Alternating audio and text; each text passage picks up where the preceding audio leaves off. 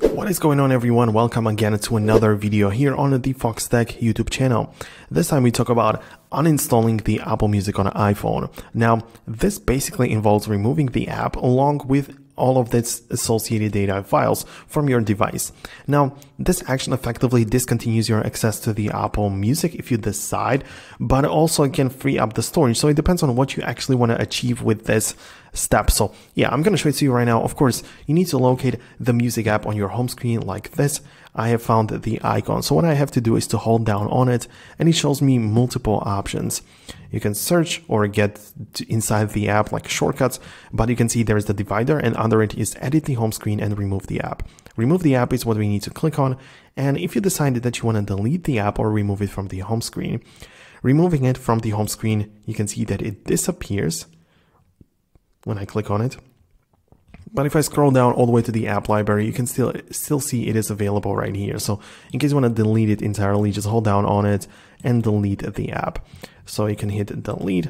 Everything's going to be okay. Once you do that, the app is deleted. But you can see that I get this pop-up, which is very useful and very interesting. So do you want to keep your subscription for this app? You can see that I'm using the Apple Music subscription. I paid for it monthly. It's a great service. But when I delete the app, it asks me if I want to keep it or manage it, because it is possible that if I delete the app, perhaps you don't want to pay for the Apple Music anymore.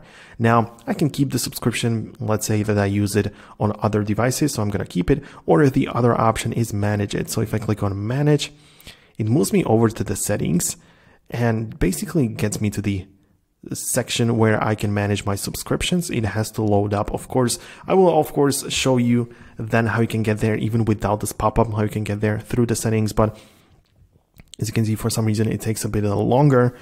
Anyways, it is right here, and it gets me over to the Apple Music subscription. So I have, as of right now, the family subscription ready. So I can cancel it with the cancel button right at the bottom. That's an option as well. I can see how much I pay and when it renews. So when the next payment is going to be made, actually in 2 days. So that's good. And also I can tap on see all plans and switch to a different one. I now have the family, which I pay $10 monthly for, but I can switch to individual, or perhaps individual for a year. Let's say I'm a student, I can switch to that if I want to. So that's how I can delete the Apple Music alongside with the subscription. So that's something to pay attention to. However, if you don't get inside of this section, in case you don't go through the pop-up, you can get to the same stuff using the settings. So open up the settings like this, get inside, and at the top you can see your name. That is when you're logged in with the Apple ID and all the stuff is there. So go ahead and click on that.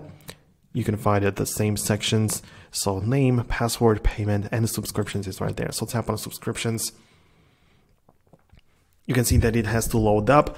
It has to get all the data that it needs. So it's important to be patient with it. And once it loads up, I will be able to browse all of the active as well as past subscriptions. So you can see I have the Adobe, Photoshop, Apple Music, all the stuff that I need, but Apple Music is right there as well. So you can get inside, and this is the section which we have seen already before. It's using the same stuff.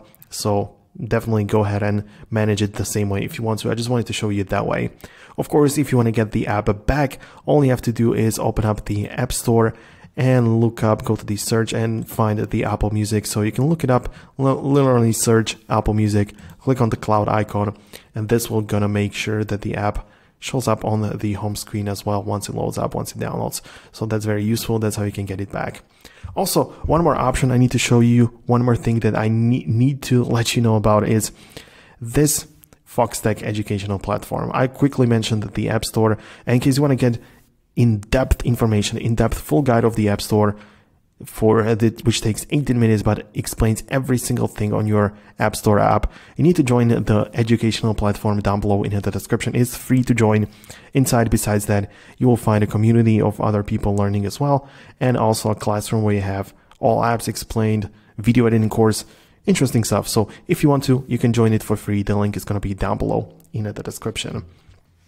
Anyways, guys, I'm going to wrap up this video right now. Hope you found this video useful and informative. If you did, make sure to leave a thumbs up, but definitely subscribe down below to the Foxtecc so you never miss future tutorials and videos like this one. Thanks a lot for watching, and I will catch you in the next video.